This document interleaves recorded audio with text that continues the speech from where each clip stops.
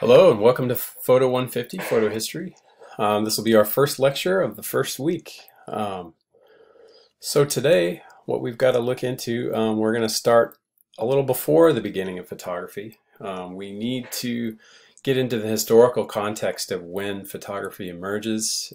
We need to look at some of the things that were happening just prior to that, so we kind of understand what was this world like when photography arrived. I think also if we think of history as almost being like this tapestry of all these different stories and events and cultures all woven together, when we try to take one thread of that out so we can examine it, that can be helpful, but it also helps to put it back in and see how it's related and connected to the others. So with that in mind, let's get into the historical context. So obviously there's a lot more to it than this. We have to kind of simplify somewhat, use a little bit broader brushes that we paint with. But you can think of, there's really four major historical things that kind of happen at the same time and overlap with each other. The first of which would be the so-called Age of Enlightenment, also known as the Age of Reason. So a really, really brief summary of this, because obviously we don't have time to go down the rabbit hole of every tangent here, as much fun as that would be.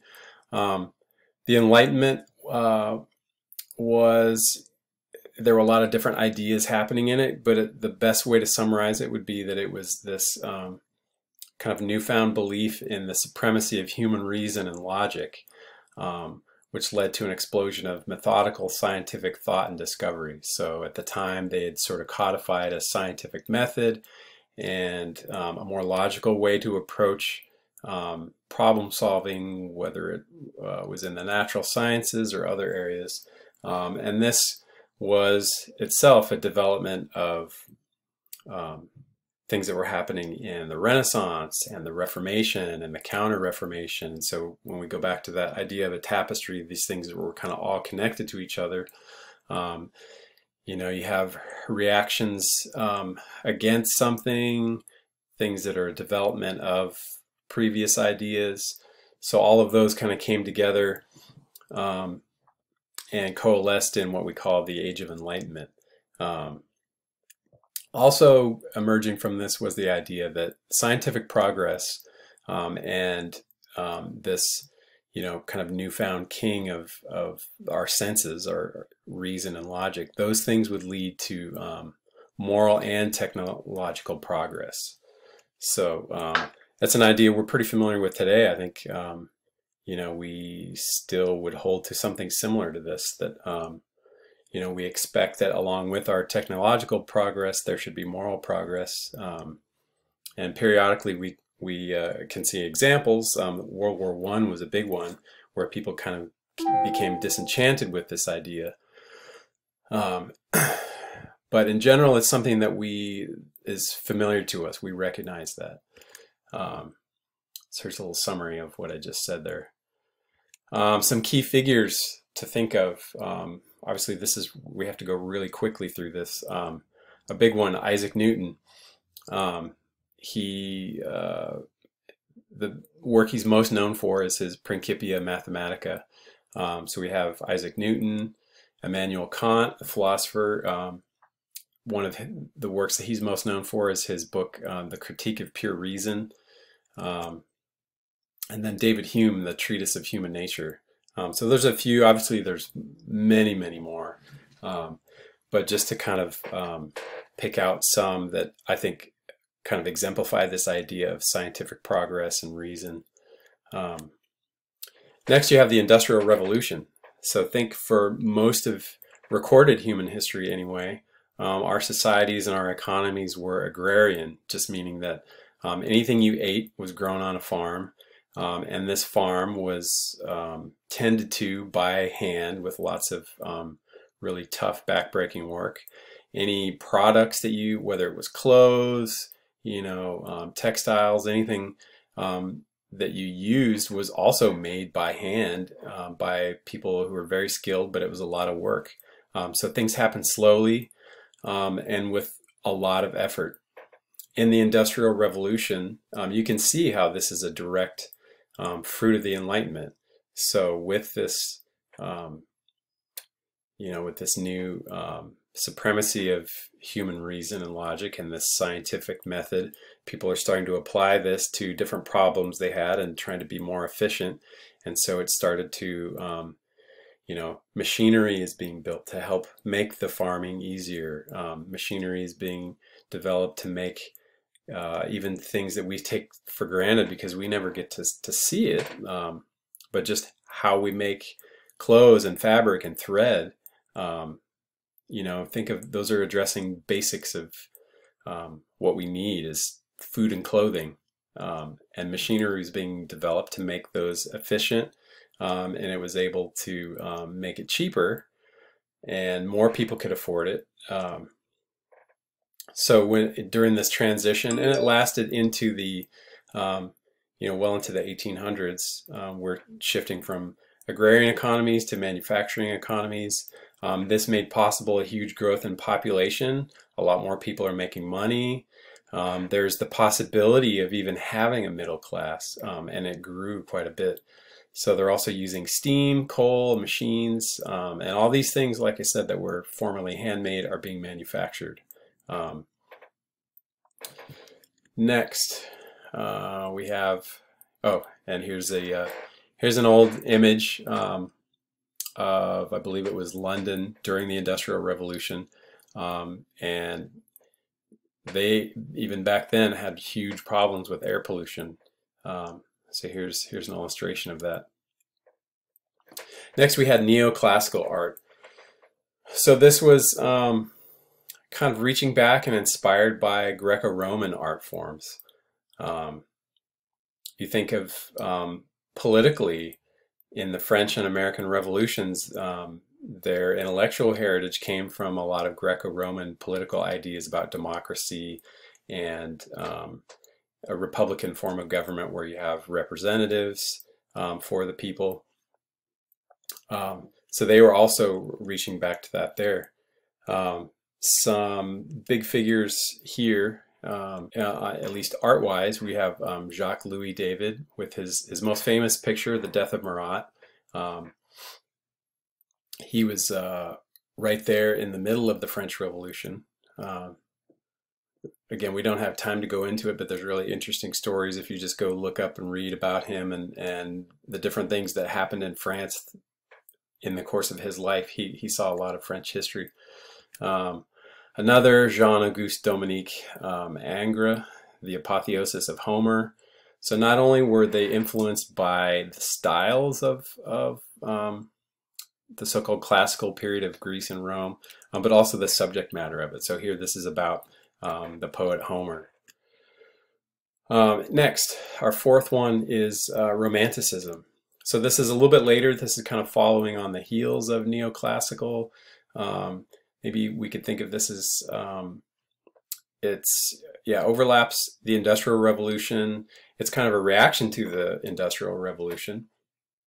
And again, while there's lots of diversity of things that fall under this umbrella of Romanticism, some characteristics of things that we classify as romantic in this sense would be an emphasis on emotion, the individual, nature, and the past. So you have themes of beauty. And when you think of the context of when it's happening in the Industrial Revolution, that's kind of a contrast with the ugliness of industry.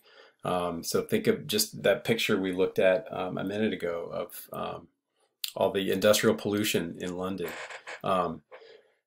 They're already, this thing is just getting underway and they're already realizing how it can produce a lot of ugliness, not to mention the conditions in the factories that people have to subject themselves to in order to try and make a living. Some key figures here on the art side of it would be Caspar David Friedrich, his famous painting Wanderer Above the Sea of Fog. So you can kind of see this looks very different from that neoclassical. Here you have a single figure out in nature. It definitely has a more emotional feel. we have Joseph Millard William Turner, usually just referred to as Turner. This is well before Impressionism, but you can see how the Impressionist artists were very influenced by his treatment of color and light and atmosphere. And to this day, a lot of art historians and living artists, look back at his understanding of light and atmosphere, and I think he had a really powerful grasp of it. So here we can kind of see what in the world of painting, what would that Romanticism have looked like. Let's back up a little bit. In literature, for those of you who are familiar with English literature of the time, think of like Wordsworth, Coleridge and his poem Rime of the Ancient Mariner, William Blake. All of this stuff together would kind of eventually lead to what in America was referred to as transcendentalism. So think of Emerson, Thoreau, Walt Whitman with their poetry, like Leaves of Grass, Thoreau's Unwalled Pond. So in a way, they're just taking Romanticism even a step further. So next, let's look at before photography could arise, there were certain discoveries in the world of optics and chemistry that had to happen, or photography would never be discovered. So in 5th century China, there was a Chinese philosopher named Mo Ti who discovered the concepts of a pinhole camera, or what we now call a camera obscura. But he noticed that in a darkened room with a small opening that you would see an image upside down and backwards across from that opening. So 5th century was a long time ago. Sometimes I even wonder, why did it take so long from that discovery to find all the rest of the pieces for it to come together. Later we have Aristotle observing a similar effect. He noticed the crescent-shaped image of the sun under a tree during an eclipse. If some of you may remember the eclipse from just a couple of years ago, if that was one way that people were viewing it indirectly, was through leaves in trees. Stand under a tree and you could watch it kind of shine through there. So you have a couple of instances of people taking note of strange optical phenomena. Now fast forward to 10th century AD, this is quite a bit later. The Arabian scholar Alhazen observed that the smaller the opening or the aperture in, let's say, a darkened room, the sharper the image. So now we're getting closer and closer to something like a pinhole camera. The same phenomenon was noted in the 13th century by Roger Bacon,